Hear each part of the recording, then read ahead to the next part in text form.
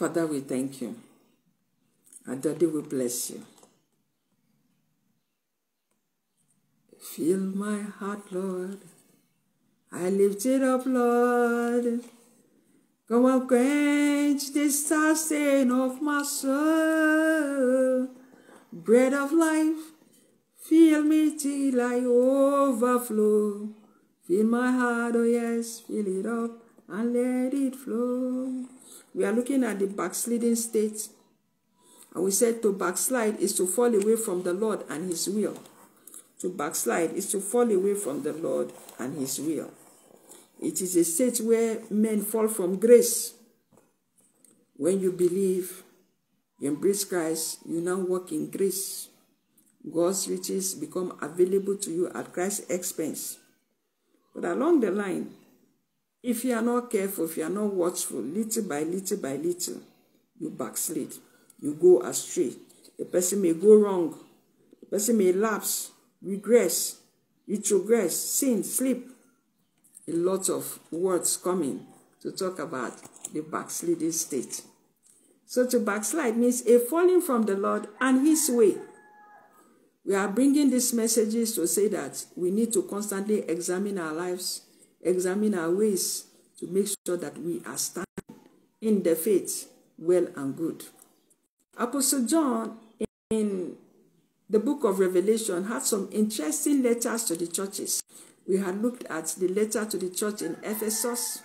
We had looked at the letter to the church in Sardis, where he said in Revelation 3:15-16, that thou art lukewarm and neither cold nor hot. If you want to define backsliding again, aside from those definitions we have given, you can say it is a state where you are lukewarm. You are neither hot nor cold. A state where you have lost your fervency. It is where the things you used to do, the things you used to love, your fellowship with God, you no more do them. You don't find joy anymore in the presence of God. The things of God don't make meaning anymore to you. You lose fellowship. It didn't come suddenly. Sometimes for those who are backsliding, they don't even know that they are backsliding. They just continue fellowshipping. Some may not have stopped church, still going to church, but that emptiness, that void is there. We are saying no. That let's examine, let's take a spiritual temperature of our lives, of ourselves, and see how fervent are we. Are we still in fellowship? Do we still have our first love?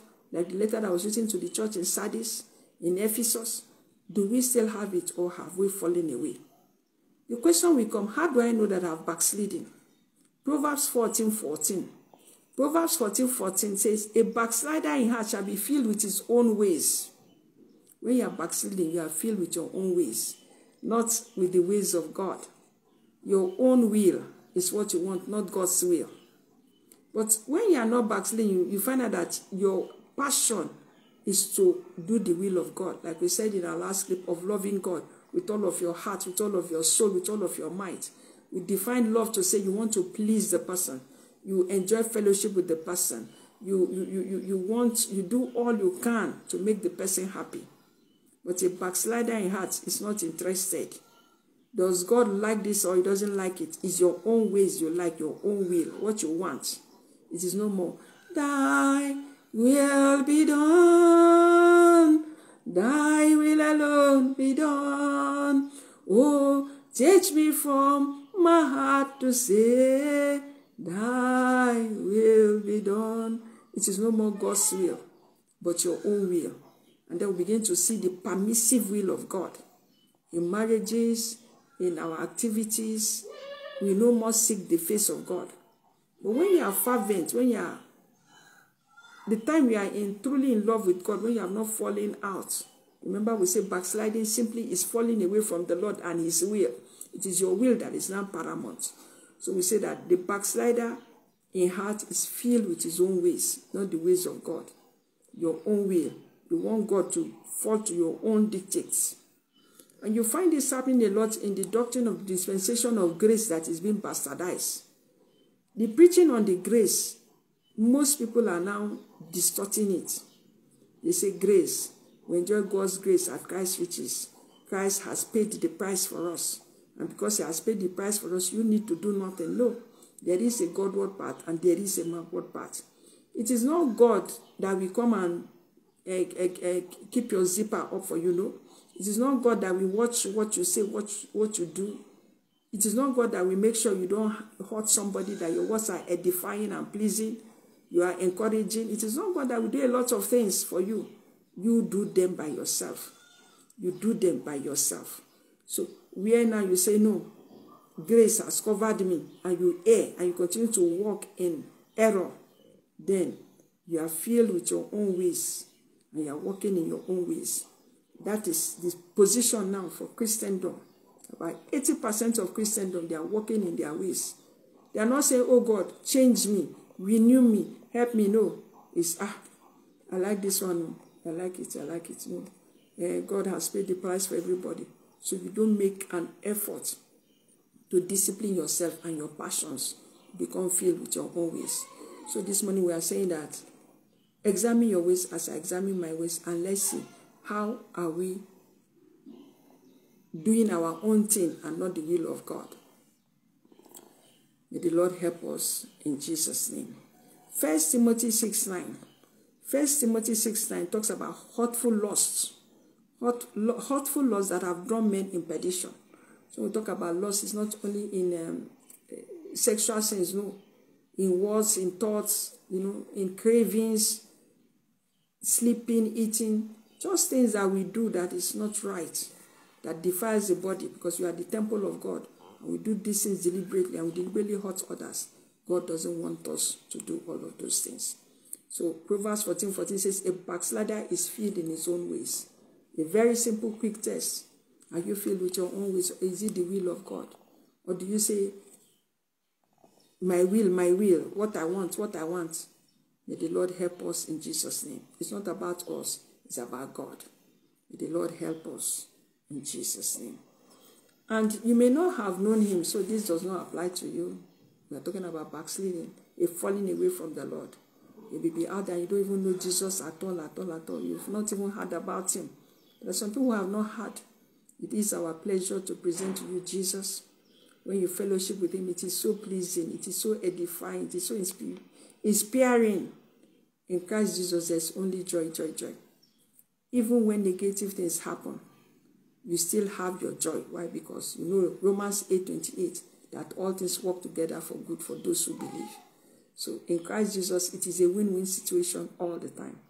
There are times, of course, it may seem like the devil is winning. No, he's not winning, because our God is bigger and greater. Colossians 2:10 says that Christ is the head of all principalities and powers. So if he's the head, they are all under him. So this morning we present to you Jesus. Jesus is the way, the truth, and the life. Just John 14:6. Their Lord and Savior Jesus speaking, say, I am the way, I am the truth. Don't look at people. Don't look at how people do. To say, it is a South Christianity, it is our church. It's no. From what you have said, you can see that some have fallen from the faith. Big men of God, big churches abroad, you can see a lot of churches have left the faith. They are now preaching another gospel, not this gospel of our Lord and Savior Jesus Christ. So you don't use them as a yardstick. The yardstick is as contained in the Word of God, the Bible. Follow suit. Follow that, and not your will and your way. May the Lord bless us and help us in Jesus' name. You may repeat after me. Say, Lord Jesus, forgive me my sin. Have mercy on me. Once you said that prayer, so simple. How simple is it? Simple because our Lord and Savior Jesus Christ has paid the price for you and for me on the cross of Calvary. All you need to do, I need to do, is to receive that free gift. And get a Bible, get a daily devotional, get to the Word. Get to the Word. The Android is good for further studies, but to have a real fellowship, the book Bible is good because it will help you to concentrate. Then you go further to the net for more information. Like we're on backsliding now, you can go and type and get more information. But for devotionals, use the book Bible to study, to read. The Lord bless you. The Lord keep you. This countenance of favor and of mercy never leave us all. We are online TV, church on the air. Please, you also need a Bible-believing church to attend, a physical church to attend. There is a pastor, your own pastor, waiting to receive you. There you find your family, your brothers and your sisters in Christ. God loves it when we fellowship together. As you fellowship, the Lord bless you, keep you. His countenance of favor and of mercy never leave us all. And if we have erred, knowing him, but we now walk in our own ways, our will and not his will, and forcing others to do our will, not their will, may the Lord forgive us. May he renew us and strengthen us and give us grace to go back to our first love in the mighty name of Jesus. My name is Pastor Mrs. Edith Atake, General Overseer, Banner of Love Ministries International. On Facebook, we have 5 vibrant pages. Search the scriptures, nation building, when you pray and I pray, ministers of the truth. We have edifying messages there. We've posted a lot of things that will encourage you and strengthen you. Follow suit, post, share the word. Download the free Bible app that have good illustrations. Share the word. A Bible inscription every day. You'll be surprised how it will bless someone. The Lord bless you. The Lord keep you always. Thank you very much.